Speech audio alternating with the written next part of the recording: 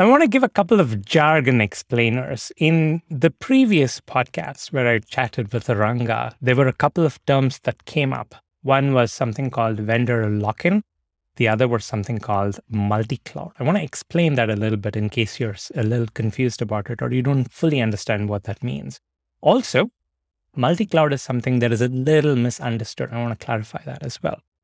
So vendor lock-in is fairly simple. You work with a vendor to deploy a service or to build a service, to build any application. You want to make sure that you're as decoupled from that vendor as possible. You don't want to tie yourself to that vendor because who knows what happens to that vendor later, right? The vendor might go bankrupt.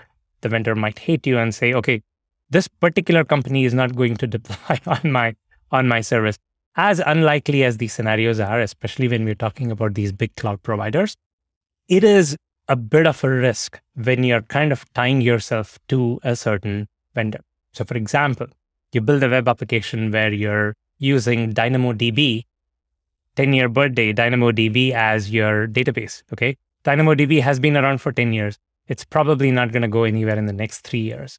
But for some reason, you cannot work with Amazon anymore. You cannot work with AWS anymore. Some legal complication or whatever, right? It's just some hypothetical situation. Now, what do? Since you have written code, you have your architecture that is tied to DynamoDB, you can't remove it, right? You can't refactor all your code overnight. So you are coupled to the vendor. This is what's referred to as vendor lock-in. Vendor lock-in has always been a problem, right? Even before the cloud became a thing. Vendor lock-in was related to the application servers that you built in. And that was kind of the reason why Java EE came about. There are specifications so that as long as you build to the specifications, you can kind of move across different server vendors. But with cloud, you don't have, well, you kind of have it, but not as much, right?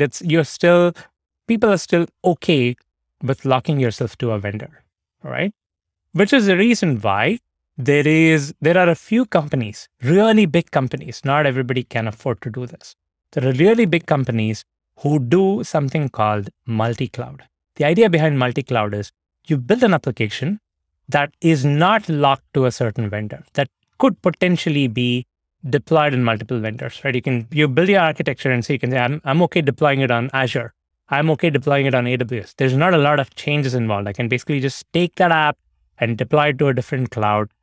My application architecture is not aware of specific services and specific offerings of a certain vendor, okay? So this is what's referred to as multi-cloud. Okay, multi-cloud architecture is where you're architecting in such a way that you can deploy to multiple clouds, okay?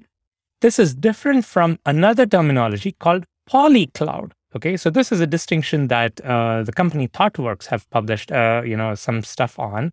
So what they say as polycloud is when you have an organization that kind of takes the best solution for their problems from different clouds, okay? And in the previous podcast, Ranga does mention this. So for example, GCP is the chosen cloud provider for AI workloads, right? You're doing something AI, people normally tend to go GCP, okay?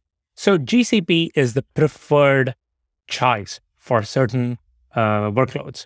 Similarly, AWS could be a preferred choice for certain workloads. So in this case, what you're doing is you're building an architecture where you're saying, okay, this part, well, this cloud provider is strong, so I'm going to put it there. This other part, this other cloud provider is strong, I'm going to put it there, and so on. So you're kind of picking and choosing the cloud provider for your solutions.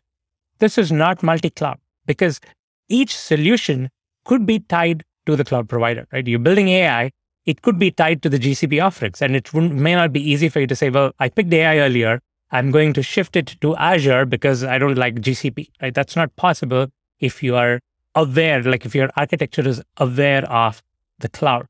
So in this case, in the polycloud case, you still have an architecture where multiple clouds are involved, multiple cloud providers are involved, but they're not cloud agnostic. They're aware of the cloud. So you can't just move it. You're still tied to the cloud. You still have vendor lock-in. So that's an important distinction to make. So just something to keep in mind when you're thinking about these architectures. Multi-cloud is where you can be like, hey, I don't care if this cloud goes under. I'm going to go shift to another cloud provider, right? You can move and shift around and all that. You're not tied. You don't have vendor lock-in.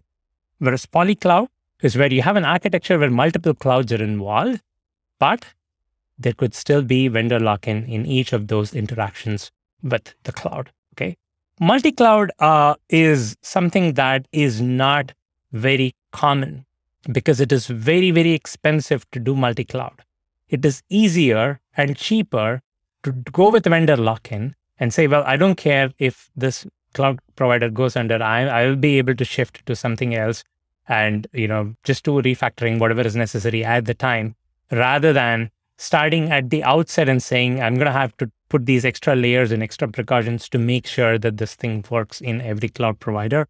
It's very, very expensive. And only large companies and companies that really have the need for okay, I want to be completely decoupled. The risk is too high if I'm attached to a single cloud. Only those kind of companies do multi-cloud. It's not common. Okay, so just something to keep in mind.